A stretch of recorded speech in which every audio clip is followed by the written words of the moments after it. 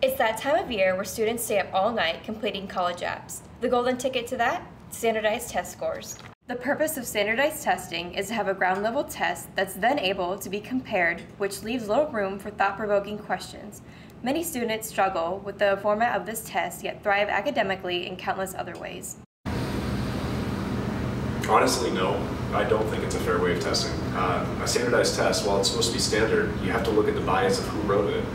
Is it biased towards one culture? Is it biased towards one socio-economic status of people? Is it biased towards so many different values? If someone were to come in from another country, even if they were very intelligent in their other country, there's going to be norms that they're not used to here. And I think those bleed into standardized testing.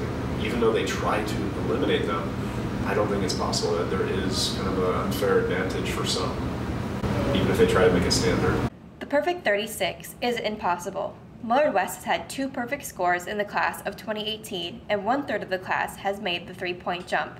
The pressure that with this can be almost unbearable at times, but some strategies may help with that. Definitely. Memorization and strategy over actual material for some tests.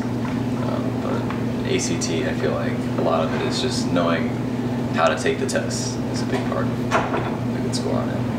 Millard West offers many opportunities, such as John Baylor, that helps tremendously improve scores. Students can even take practice tests through Naviance. The other thing I would just say about standardized testing is that some students don't do well on tests. So I would tell a student that if you don't do well on tests, make sure you prove it other ways. Prove it through hard work, prove it by the skills that you're born with. Do those things that you can to the best of your ability, and those things will take you far in life. And you can certainly don't need to rest all your hopes on one test.